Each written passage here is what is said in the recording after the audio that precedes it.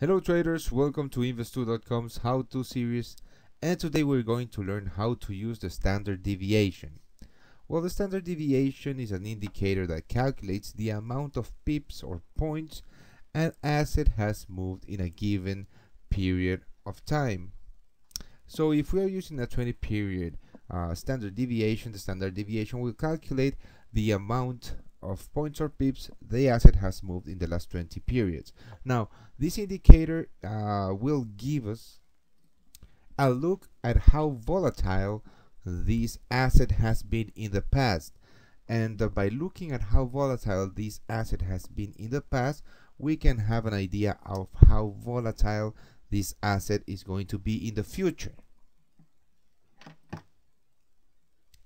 This is how the standard deviation looks in a chart. Here we have the 50-minute Euro US dollar chart, and I'm going to explain to you how to use it, well, how to read the standard deviation. Okay, now you can see that during moments of flat price action or rangy price action, the readings on the standard deviation are very low. This means that the volatility inside this price or this historic price action is very low. And the thing you need to know about volatility is that after a period of low volatility comes a period of high volatility, and vice versa. After a period of high volatility comes a period of low volatility. This is why we are going to use the standard deviation to kind of predict future volatility in an asset. Now you can see here that during this period of time we have low volatility in the Euro US dollar. Okay, and you can see that the standard deviation is near the zero value. Then we have a spike up, okay, and this spike up you can see that brings a lot of buyers into the market, and this brings the standard deviation to the upside, to very high values.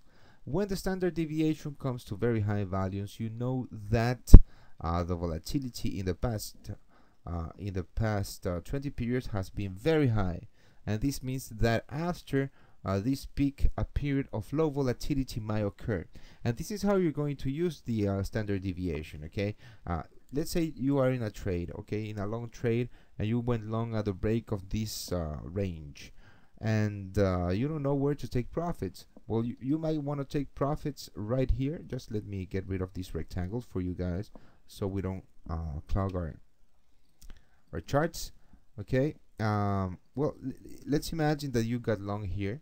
Okay, this is just an example, and let's imagine that you just got long here, and of course your stops were all the way below here, so you don't get stopped out on a loss, but you are in a winning trade, and right now you are in about 110 pips win, and you don't know where to close your position.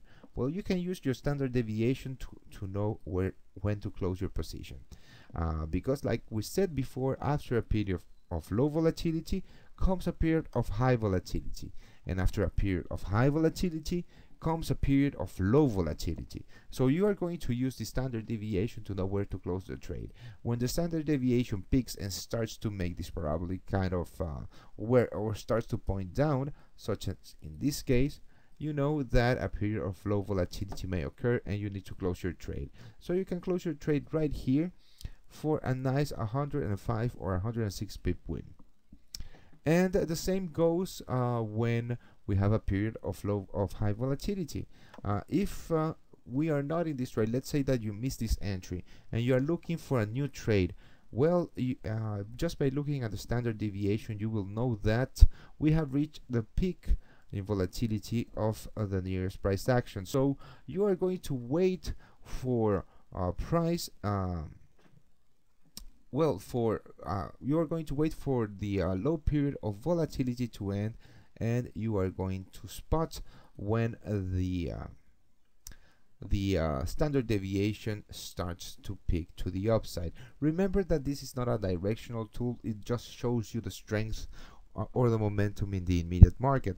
And what you need to do, for instance, is use it inside of a trading system for you to be able to use it for entries and exits. Just in this case, you might want to use it inside of a support and resistance system that will show you that this increase in volatility is in fact testing a huge level of resistance. So you might want to get short in a spike in volume, and your short entry is here, and of course your exit should be, if you are using the standard deviation for an exit, should be around these levels, and you would have made a nice 95 pips on this trade. So this is how you're going to be using the standard deviation to know the strength of the current trend, and of course the periods of high and low volatility. But remember to use it inside of a trading system.